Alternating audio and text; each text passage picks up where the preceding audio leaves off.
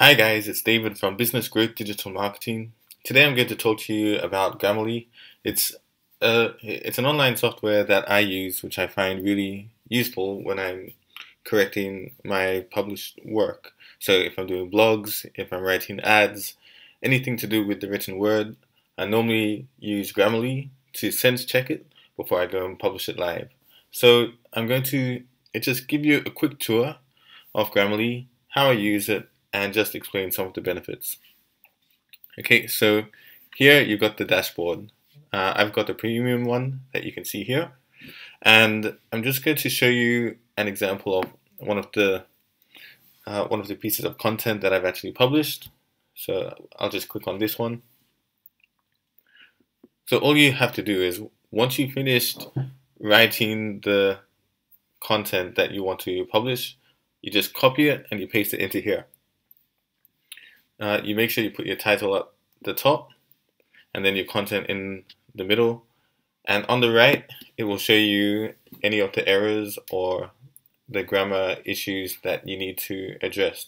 Now remember that this is a software, so you need to use your own judgment, but it is helpful to make sure that your grammar is correct, your spelling is correct, and if there's any other issues with your content.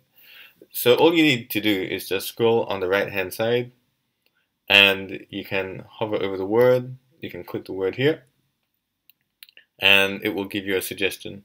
Alternatively, you can go into the content and hover over the top and click it, and it will also give you a definition. And all you do is you just go through the entire content and you address any of the issues that are presented. It's really that simple. Now, if you just go and look onto the left side, you can copy the content, you can download it. What I like to do is I make sure all of these functions are on, so contextual spelling, grammar, punctuation, sentence structure, and style.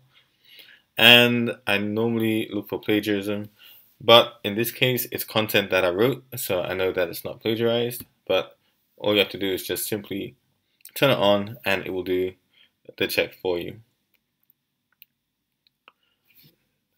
You've also got vocabulary enhancement, and you can also send the content to a professional proofreader.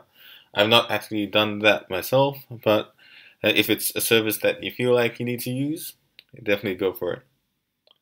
And it's really that simple, guys. Down the bottom it's got the word count. It has a summary of the issues, and it has a summary of what it believes is original and what isn't original, and it gives you an overall score.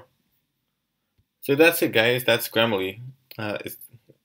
It's definitely a software I'd recommend using, especially if you're using Microsoft Word and if you're using Google Docs spell checker.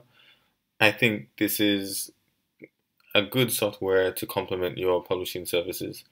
If you have any questions, feel free to leave any comments. But thank you for watching the video, guys. Talk to you next time. Bye.